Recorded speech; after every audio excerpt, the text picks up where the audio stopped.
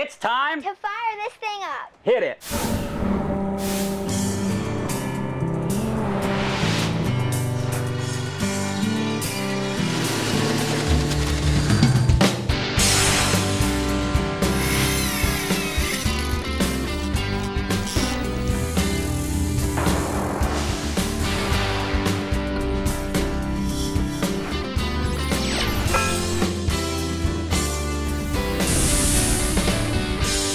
John, what you're looking at here is one of the components that makes up our sunfly shade system. This is a carbon fiber version of a sunfly pole. I cannot believe how light Yeah.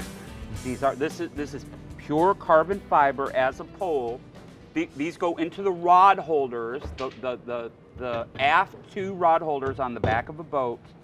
And what's on the poles here, Mike? You're looking at our patented cam cleat on the front to hold the line. The line comes through a pulley at the top, which then tensions that shade and makes it very easy to put up and down. What are the different materials that you use as the actual shade that covers kind of the cockpit of either a T-top type of pleasure boat or a hard top, or it might even be a sport fish? Yeah, there's a lot of varieties of things you can attach these shades to. The typical fabrics we're using really can be any fabric that's being used on the boat. It can be a umbrella, it can be a vinyl, it can be anything.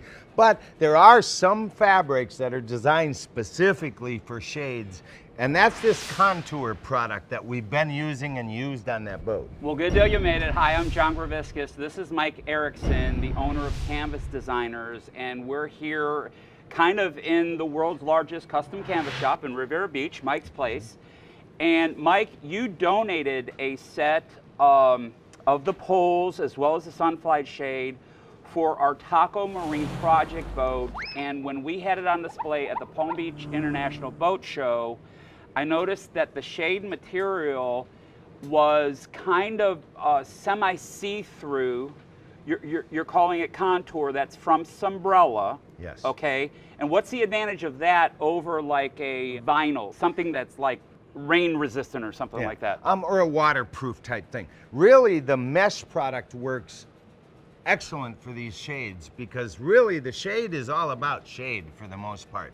The problem is that sometimes these things become very flat on these smaller boats where you don't have a lot of overhead. So if you've got a mesh product, you get the shade, but if it rains, you don't get the water pooling in it. I gotcha. Well, today's episode is going to center around this umbrella contour material. Not only are we going to talk in depth about the advantages of perhaps choosing a sunfly shade for your pleasure boat, but we're also going to take contour inside.